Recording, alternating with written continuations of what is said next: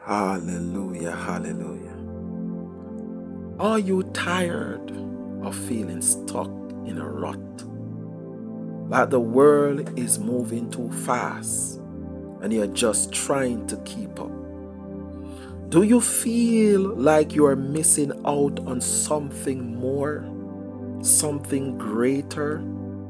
Today, we are going to explore one of the most exciting and life-changing topics in the Bible: heaven. Hallelujah. The songwriter said, "What a day of rejoicing that will be when we all see Jesus. We will sing and shout the victory. Victory, oh glory to God." I greet you all in the mighty name of Jesus Christ, our Lord and Savior. A warm welcome to all those joining us in person and online. It is with great joy and anticipation that we gather today to study the wonders of heaven, our eternal home. Get ready to be inspired, encouraged, and transformed as we make our reservation for our final destination. As the saints of the Most High God, we are called to live with our eyes fixed on the heavenly prize. Heaven is not just a future destination, but a present reality that shapes our life as we walk with the Lord. It is the ultimate goal of our faith, where our redemption story finds its glorious conclusion. Today, we will explore why heaven should be the focus of our hearts and the driving force behind our spiritual life. In the book of Psalms 24, and we will read from verse 7 to verse 10. And it said, "Lift up your heads, O ye gates, and be ye lifted up, ye everlasting doors, and the King of glory shall come in." Who is this King of glory? The Lord strong and mighty, the Lord mighty in battle. Lift up your heads, O ye gate, even lift them up, ye everlasting doors, and the King of glory shall come in. Who is this King of glory? The Lord of hosts. He is the King of glory. In these powerful Psalms, we are called to lift up our heads and hearts, for the King of glory, the Lord of hosts, is coming. As saints, we understand that heaven is not just a place, but a realm where we will worship the King of Kings. This verse invites us to prepare for the Hekoshataya Mamakosa, the ultimate Hekosha Makoseketelelebekatori Shandai Rebe Kosha. Oh God, I don't want to preach. Oh, help me to teach this. Prepare for the ultimate heavenly Hekosh celebration, where we will forever dwell in the presence of our holy, majestic God. Revelation chapter 21, we will look at verse 1 to verse 3. Hear what John said. I saw a new heaven and a new earth. For the first heaven and the first earth were passed away, and there was no more sea. And I saw the holy city, New Jerusalem, coming down from God out of heaven, prepare, hallelujah, as a bride adorned for her husband. And I heard a great voice out of heaven saying, behold, the tabernacle of God is with men, and he will dwell with them, and they shall be his people, and God himself shall be with them and be their God. The Apostle John, in his heavenly vision, reveals a breathtaking transformation. The old order of things passed away, and God himself create a new heaven and earth. This new creation is a place where God dwells with his people, the saints. We are destined to be part of this holy city, New Jerusalem, where God's presence is tangible and sorrow is no more. Hallelujah. What a glorious future awaits us. Hallelujah. Mighty God, I'm thinking about when the saints go marching in. Mighty God, the songwriter said, I want to be in that number. When the saints go marching in, I feel the Holy Ghost. Hallelujah. 1 Corinthians chapter 15. Shato Robosaya. Verse 51 to 52. And hear what Paul said. Behold, I show you a mystery. We shall not all sleep, but we shall be changed in a moment, in the twinkling of an eye, at the last trump. For the trumpet shall sound, and the dead shall be raised incorruptible, and we shall be changed. The Apostle Paul revealed a divine mystery to the saints. Hallelujah. We will not all die, but we will all be changed in an instant. Boom. In an instant, boom, in an instant, a sound of this trumpet.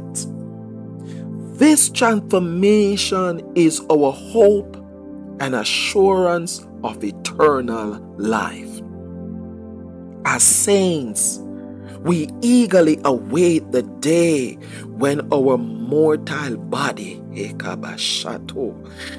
oh, I feel something in my spirit. When this mortal body shall be made immortal, fit for heaven's glory. Hallelujah. What a day of triumph that will be, mighty God.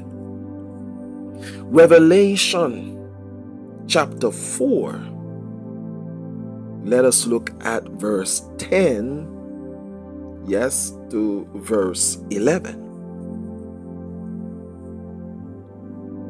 The four and 20 elders fall down before him that sat on the throne, and worship him that liveth forever and ever, and cast their crown before the throne, saying, Thou art worthy, O Lord, to receive glory and honor and power. Oh God, I feel the presence of God. For thou hast created all things, and for thy pleasure they are and were created. Here we catch a glimpse of heavenly worship as the 24 elders bow before the throne. They cast their crowns, acknowledging that all glory belongs to God. All glory belongs to God. My hallelujah belongs to you. Heba Shato Robo. I wish I could just stop teaching and start praising. I feel my Kushanda Rebeko Saya. For mine, hallelujah, belongs to you. As saints, we are called to worship and praise our Creator, both now and forever. We're not waiting to be changed before we start praising God. We're not waiting for this mortal to put on immortality before we start to worship Almighty God. Heaven is a place of eternal worship, where our voice will join the heavenly choir. Oh God, I feel the Holy Ghost. Robobo Shandai. In adoration to the Lamb of God. Glory to God. Hallelujah. Hallelujah. Hallelujah. You're worthy, Jesus. Hallelujah. You're worthy. Mighty God. What a day it's gonna be. Mighty God. Let us quickly go over to Philippians chapter 3. Philippians chapter 3. And let us look at verse 20 to verse 21. And hear what it said. For our conversation is in heaven, and from whence also we look for the Savior, the Lord Jesus, who shall change our vile body, that it may be fashioned like unto his glorious body, according to the workings whereby he is able even to subdue all things unto himself. It is Paul then here reminding us, beloved saints, that our citizenship is in heaven. Hallelujah. We are stranger and pilgrims on earth, longing for our heavenly home. But our hope is not just in a place. It is in the transformation that await us. Just as Christ was glorified, so shall we be glorified, being the image of our Heavenly Father. Hallelujah. Thank you, Jesus. What a privilege to be called children of God. What a privilege it is to be a saint. What a privilege it is to be washed in the blood of the Lamb. What a privilege it is to be called by Almighty God.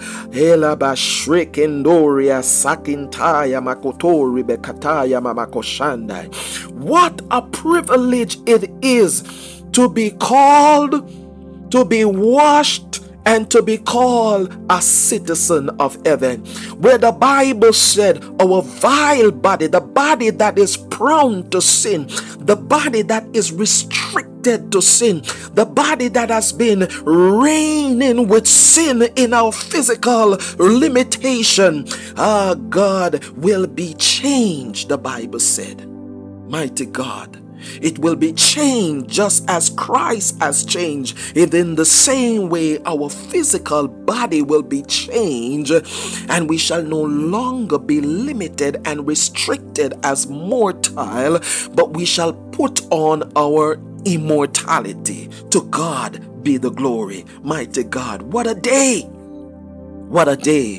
What a day that will be. Mighty God, let us go over to 1 John chapter 3. Hallelujah. 1 John chapter 3. And let us look at verse 2 to verse 3. And hear what it said. Beloved, now are we the sons of God, and it does not yet appear what we shall be. But we know when he shall appear, we shall be like him. For we shall do what? We shall see him as he is. And every man that has this hope is in him purify himself, even as he is pure. The Apostle John assures us that we are already called the children of God. Though we do not yet see it fully, we are the hope of being like Christ when he appears. This hope, dear saints, is a purifying hope. It motivates us to live holy, reflecting the purity of our Lord. Heaven is not just a destination, but a reflection of our transformation in Christ. Let us, brothers and sisters, hold on to the transformation power of God. Let us not be conformed to this world, but let us be transformed by the renewing of our mind. Let us look at Revelation 22, verse 3 to verse 5. Mighty God, hear what it said. And there shall be no more curse. Look at somebody, say no more curse. But the throne of God and of the Lamb shall be in it, and his servants shall serve him, and they shall see his face, and his name shall be in their forehead, and there shall be no more night there, and they need no more candles, neither light of the sun, for the Lord God giveth them light, and they shall reign forever and ever. John continued his vision, revealing the eternal reign of God and the Lamb in heaven. There is no darkness, only the radiant light of God's presence. We as the saints will not only serve God, but also reign with him forever. This is the ultimate honor. to be co-rulers with Christ, bask in the eternal light of heaven. Hallelujah. What a glorious reign awaits us. These revelations have stirred our hearts and mind towards heaven. As saints, let us live with heavenly meaningfulness, knowing that our actions have eternal consequence.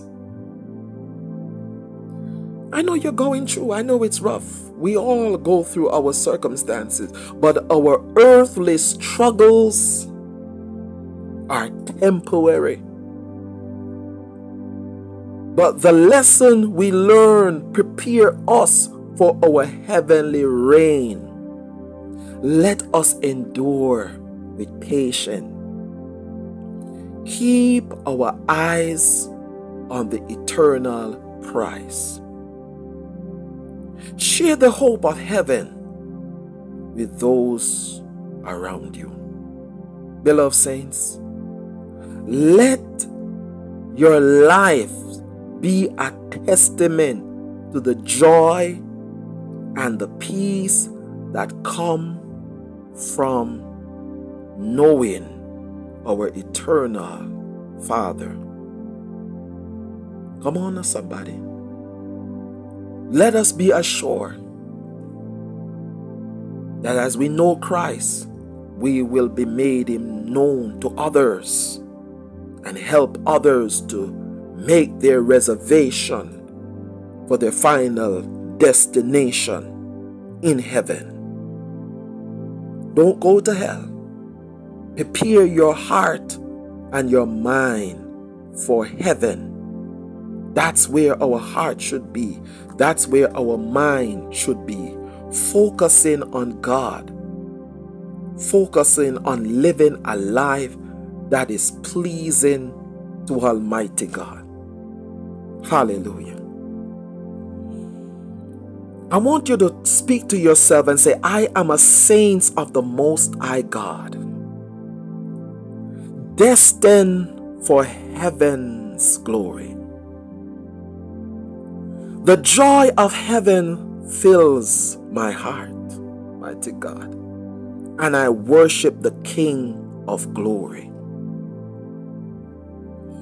Philippians remind us, I am a citizen of heaven, awaiting my transformation into His likeness.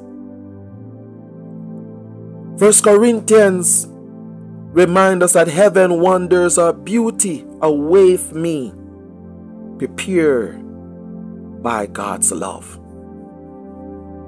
As saints, Revelation 22 verse 5 remind us, I reign with Christ now and reign eternally in heaven.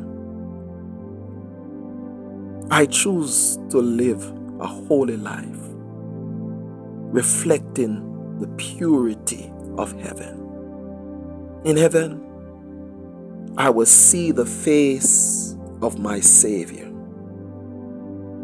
my King of glory. Let us pray.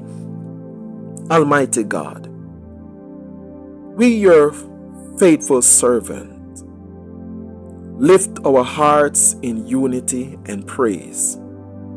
We thank you for the revelation of heaven and the hope it brings to our lives. As we journey through this world, hallelujah, keep our eyes fixed on the heavenly vision. Empower us by the Holy Spirit to live Hakabashandai as ambassadors of heaven, shining your light in the darkness. In the name of Jesus, our Savior, and the gateway to eternal life, we pray. Amen and amen. Hallelujah. Beloved saints, and online family, let the revelation of heaven ignite your passion for the things above. Share the good news of God's eternal kingdom with boldness and love. Heaven is not a distant dream, but a promised reality for all who believe. Keep the faith and let your lives be a living testament to the glory that awaits us. Glory to God. Hallelujah. Glory to God. Hallelujah. Hallelujah. Let us go forth proclaiming the wonders of our heavenly home.